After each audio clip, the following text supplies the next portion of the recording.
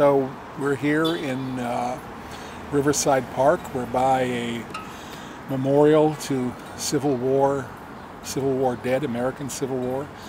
And it's interesting to note that the way this monument is built is recalling classical architecture, the classical columns, the Greek and Roman style columns, recalling that America is a democracy that in some ways is modeled on the world's first democracy created in Athens in the late 6th century BC.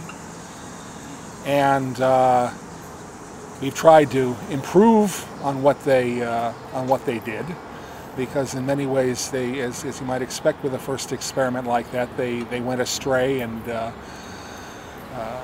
destroyed themselves through the Peloponnesian War. But 100 years ago, when this was built, these classical references were still potent.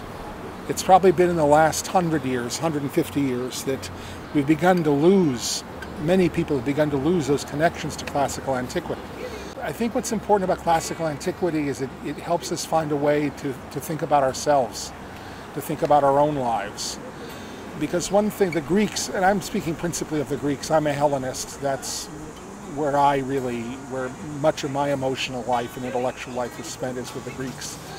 The Greeks found ways of talking about the human condition that are, I think, eternally relevant.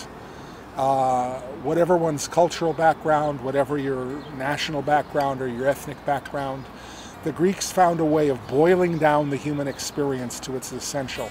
Just like those pillars that we see back there are a distillation of architectural gesture and function. And that the literature of the Greeks and the Romans, just like their art and like their architecture, boils down the human experience in a very potent and powerful way that still speaks to us today.